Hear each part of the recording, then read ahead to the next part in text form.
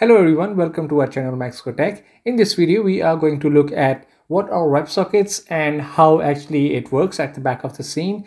And then we will look at what is MQTT. Then we will gonna compare the MQTT with WebSockets. And finally, we are going to look at the core architecture of MQTT. So let's get started. The WebSockets enable the clients to receive updates only when they occur, without the client asking the server. It is an advanced technology that makes it possible to open an interactive communication session by opening a single TCP connection.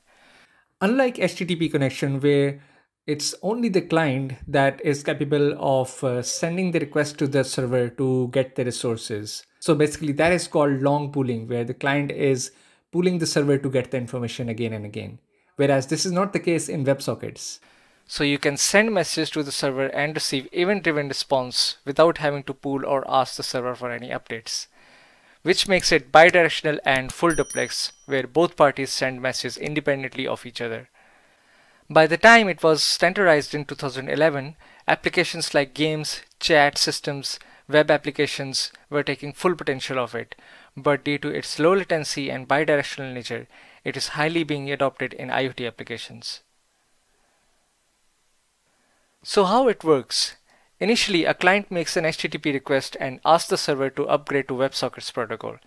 The server acknowledges the handshake as a response, and then the session is kept open and persistent for the entire time, until closed by any of the party. During the session is open, the data packets that are sent through and forth the client and the server are very small frame length of 2 to 14 bytes.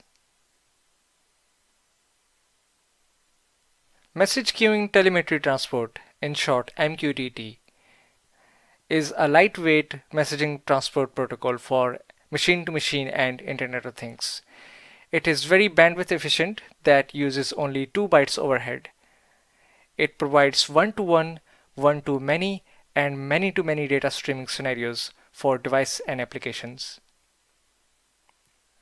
This is achieved by a publish and subscribe model, where a specific data stream is sent over a certain topic, and the device subscribed to that topic can receive the data. And this protocol runs on top of TCP IP network, which means that we can use this protocol over WebSocket layer as well. Now don't confuse MQTT with WebSockets. They both are different things. Consider MQTT is a delivery service that works on top of WebSockets. For example, take MQTT as DHL, and the roads and the paths are provided by the WebSocket. So MQTT data packet is packed inside a WebSocket envelope, which is then wrapped inside a TCP IP envelope and sent over the internet.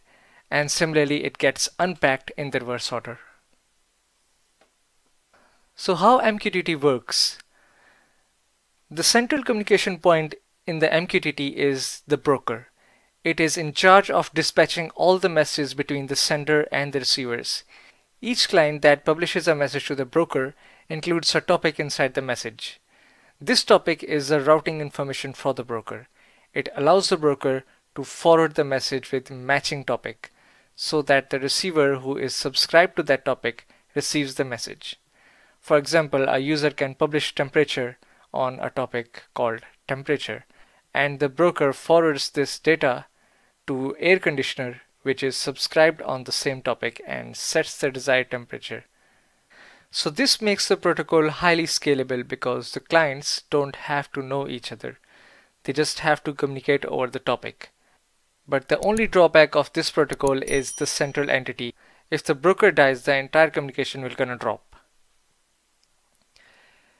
And there can be a number of examples to give you for MQTT, where a moisture sensor is measuring moisture level and publishing to the topic garden, based on which the water pump turns itself on if the moisture level is low. That is all for this video. I hope it was helpful for you guys. If it was, please leave a thumbs up and share your thoughts on the comments below.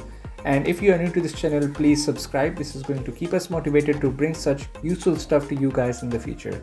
In the upcoming videos, I am going to share with you some interesting projects related to MQTT and WebSockets by using hardwares like ESP32 and ESP8266. So stay tuned.